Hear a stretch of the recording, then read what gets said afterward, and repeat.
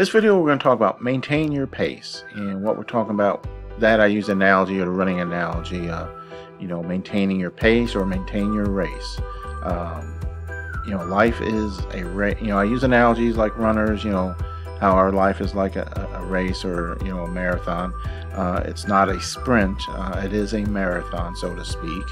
And so with that, a marathon with obstacles, so in life, and while this videos are focused to students, it can apply to anybody. All the obstacles we come across in life are there, and it's part of just our lifelong marathon.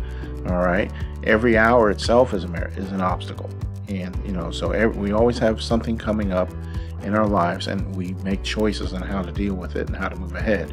Every hour, every obstacle can take you off your race and your pace. All right, so when I say that, which way do you go, or what do you do, or what are the distractions for college students, especially online students trying to find time to do their work.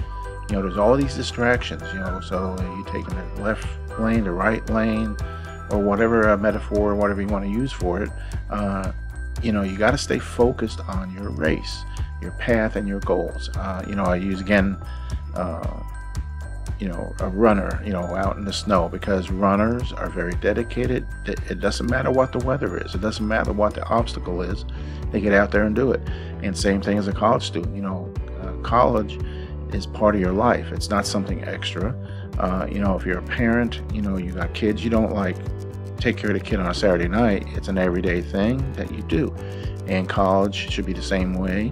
And any other, task you have in your life that should be something you're doing every day, that's what you should need to be doing. So never stop what you're doing, whatever that may be. All right, it applies to everything you do, every hour, every day. Never stop, never quit.